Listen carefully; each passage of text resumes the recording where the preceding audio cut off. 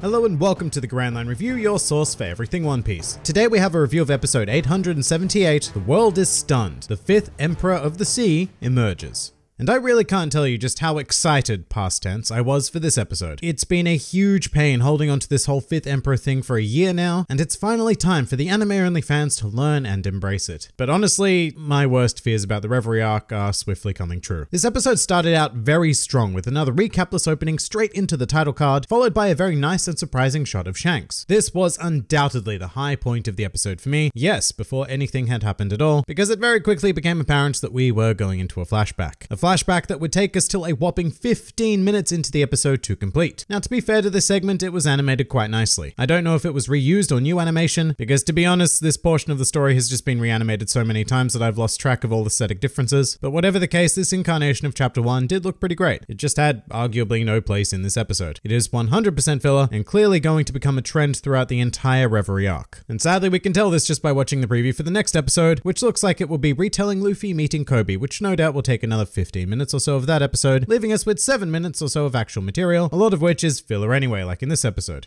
So after the flashback concluded, my immediate thought was great. At least now we can spend the rest of the episode adapting the most iconic chapter of 2018 with brilliant pacing and no filler. But my God, was I wrong. This episode didn't even adapt one full chapter. In terms of what was adapted, it totals 6 pages of manga, which is abysmal and a new low even for the One Piece anime. At this rate, it's entirely possible that chapter 903 will take a full 3 episodes to adapt as we insert flashback after flashback of any major characters appearing in it, and that's before we even get to the rest of the Reverie arc. But all of a sudden it makes perfect sense given that Wano is set to begin airing in July. I'll say that again, July. That is potentially 4 months and anywhere from 12 to 16 episodes from now, provided there are no breaks. Now, the Reverie arc is not a long piece of story. It spans around 6 chapters, I'd say. One of which is chapter 903, a tiny piece of which was adapted in this episode. So to put Wano off until July means that a solution needs to be found with the limited amount of material at the disposal of Toei. And instead of a filler arc, it looks like they have elected to pad the next 4 months or so with recap. And if this is correct, this is going to be an incredibly painful period for the anime. Even the staunchest of anime defenders out there cannot possibly condone this. For the next 12 to 16 episodes, you won't even be getting anywhere near a full episode. Rather, you'll more than likely receive 7 or so minutes of new material and be subject to watching something that chances are you've already seen a billion times before, because this is far from the first time the anime has done something like this. And it's just really frustrating because chapter 903 is so damn good. And anime-only watchers will never get to live the sheer amount of madness packed into a single experience. Luffy didn't even find out about his bounty in this episode, which is like the crowning moment of the chapter and the reason why it being titled The Fifth Emperor makes so much sense. So cutting it into unsatisfying chunks just completely screws with the flow of material as originally intended, as does stuffing it with all of this filler even outside of the recap sections. And a good example of filler in this episode is the extent to which the whole raid suit discussion went on for. In the manga, it was a very simple matter, but in the anime we had Luffy and Chopper trying to activate the suit and even a little scene of what they imagined their transformation would be like. Now I admit this is nowhere near the worst filler I've ever seen, and it was kind of funny to see Luffy and Chopper in a raid suit. But it is filler, and it is being actively inserted to delay the story from progressing further. And that is a very strong indication of what is to come. The Reverie arc is going to be slow. In fact, some episodes may seem completely uneventful, thinking of what's to come and how it could be stretched out. Now, to play devil's advocate, there are a couple of arguments in favor of adopting this strategy. The first of which is that it will allow Wano to progress in the manga, and thus less filler will be used during that arc. That argument, however, is bullshit and gets used with every new arc we launch into with the same results time after time. For example, a common argument for having the filler arc between Zou and Whole Cake Island was that it would allow Whole Cake Island to get a bit further, and yet it was still packed with filler that slowed it down to an absolute snail's pace. The same thing will happen with Wano. The One Piece anime is about to be celebrating 2 decades of airing, and I highly doubt that it's going to change its practices now. The other slightly more reasonable argument is that these gigantic recap segments will benefit newer fans who may not be as familiar with the pre-time skip events of One Piece. And yes, that may be of potential benefit to them, but do not make the mistake of thinking that that is the reason why Toei is doing this. This is not a decision that involves any thought of creative integrity whatsoever. This is a collective of companies, Toei, Shueisha, and Fuji TV, once again milking this product for every yen it's worth because this is One Piece and they can. So my advice to all of you anime-only fans, more so than ever, is just to switch to the manga immediately and just actually enjoy your time in the One Piece world, at least until Wano starts in July. Otherwise, the next couple of months are going to leave you incredibly dissatisfied to the point where I imagine many people will just drop the series entirely. And to be completely honest, if the next few months are just a series of recap episodes, then I'm not sure if if the anime reviews on this channel will continue, primarily because there just won't be enough to talk about. So we'll see. Maybe Toei has some surprise in store for us, and if so, I will be the first to praise them as per usual, but after literal decades being dicked around, I have no hope for such a thing. So I apologize if this review is a bit overly negative, but there is little to nothing in this episode worthy of any kind of praise. It is a near complete waste of time, and really disappointing considering the strong ending of Whole Cake Island. And that pretty much does it for episode 878. If you enjoyed this video and the content this channel produces in general, then please do consider donating to the Grand Line Review Patreon, because the support of all of you amazing people is what continues to make this channel possible. Also do check out my Teespring store if you're interested in shirts, hoodies, and other miscellaneous items, with the proceeds going directly to support the channel as well. And if you'd like to join the fun at any time, then please do head over to my Discord server, where a wide array of shenaniganry takes place on a daily basis. And finally, please do comment with your thoughts on the episode. This has been the Grand Line Review, and I'll see you next time.